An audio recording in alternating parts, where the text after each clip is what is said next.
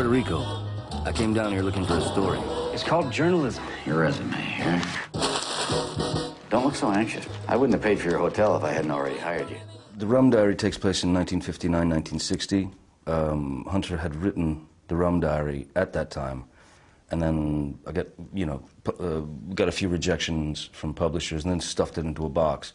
I happened to be rummaging through his boxes with him, in 1997. Because he was a personal friend? Because he was a great friend of mine, yeah.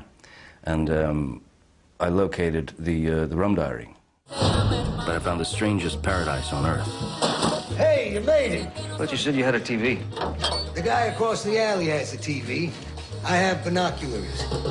Well, Hunter S. Thompson, there's no way to explain the guy or define him. He was the quintessential journalist of the 60s, 70s, 80s. You know, he joined the Hells Angels to write about them, wrote a book in 1965, got beaten half to death.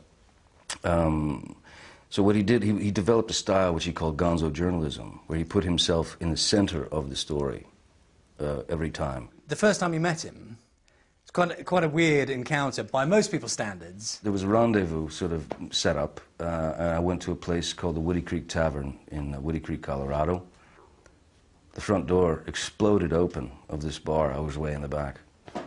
And all I saw was sparks. I just saw sparks. And then I saw a sea of people kind of spread, it just opened up.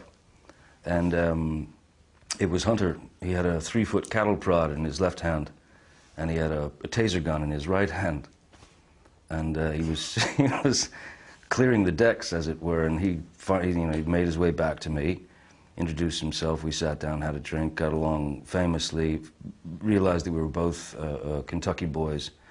And within about 10 minutes of that, he invited me back to his house to build a bomb and shoot it with a shotgun. Want to just that last bit? Do you want to just take us through that? So you built a bomb. Yeah, we went back to his house, and in his kitchen we built a bomb of nitroglycerin and propane, and shot it with a nickel-plated 12-gauge shotgun. Okay. That's how we met. That's day one. Yeah. Now, you see, the thing is, I'm not sure who that tells us more about, him or you. What does it tell us about you, that kind of... Because you're clearly drawn to characters like that, because I know you became friends with Brando. Mm-hmm. And what's going on there? You're drawn to these people who are who live on the edge.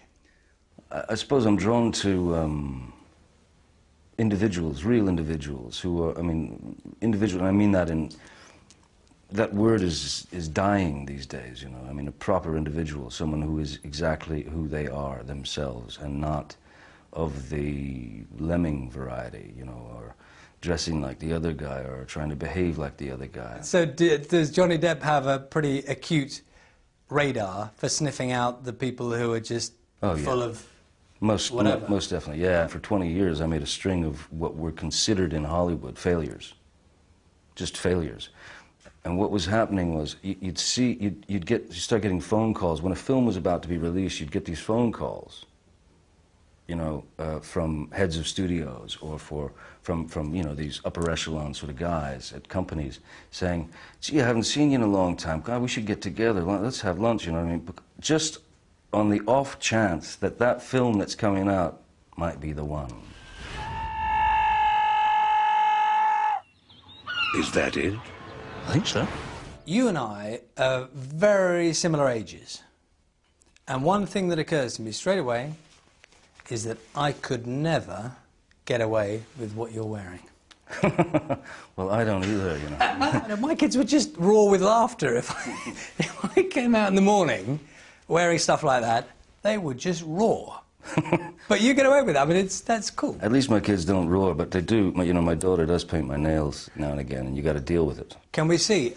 Am I allowed to say she hasn't done a terrific job, or is that your fault? No, that's my fault, because they've all chipped and stuff like that. I haven't properly taken care of them, but yeah, that's the work of my daughter. Can I just ask about the tattoos and the other bits and bobs there? I mean, you've got quite a bit on your arms there. I have some tattoos, yeah. Can we have a look? Can I? Sure. What have you got there? That's a rook. Is there a reason for a rook? Rook was a card game, an old-school card game that my grandfather played all the time, and I remember him playing that very well, so that was for him, and that's him there. That's actually a picture of your granddad in a kind of a, is that like a, was he a sailor? He was in the Navy, yeah. Have you stopped with the tattoos now? Maybe a few more? No, you know, I mean, you know, you run out of room, certainly, but, you know, I've always looked at them like, you know, a kind of a journal, you know, a part of your life, you know, that you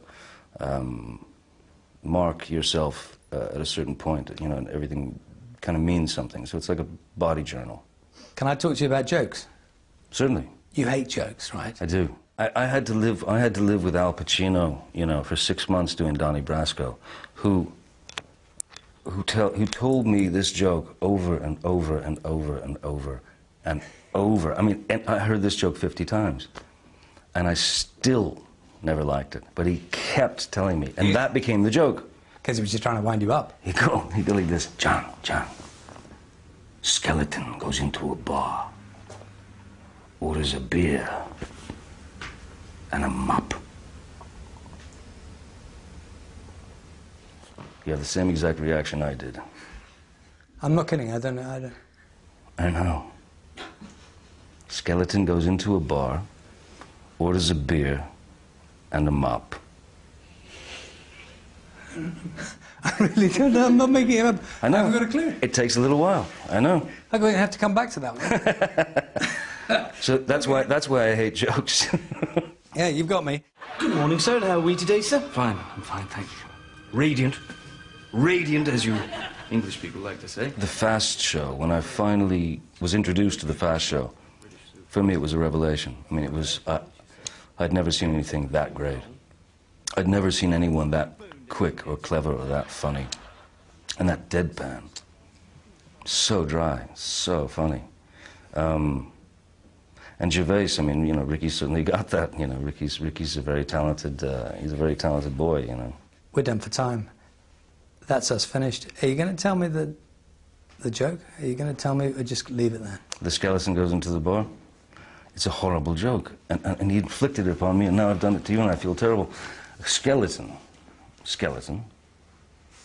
goes into a bar, orders a beer, skeleton, and a mop. See? Thank you. Ridiculous, isn't it? That's Al Pacino. Thank you. Thanks so much.